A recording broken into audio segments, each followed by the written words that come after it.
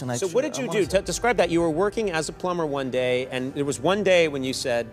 Yeah, well, I mean, I had many days on site. It's cold, it's damp, it's dark, and I'm looking around at everyone else, and it is not a good... Well, not that if you're passionate about that, then that's okay. But for me, it just wasn't a life I wanted to live. And I remember during one lunch break, I was in the car park and it was pissing rain down, and I just said to myself, there was some music playing, and it was like there wasn't even words to it, it was just a kind of a beat, and I got like I went somewhere with it, and I was like, I'm out of here. I'm gonna just drive out of this building site, head home, and pursue this dream of becoming a world champion in mixed martial arts. And that's what I did. I drove home.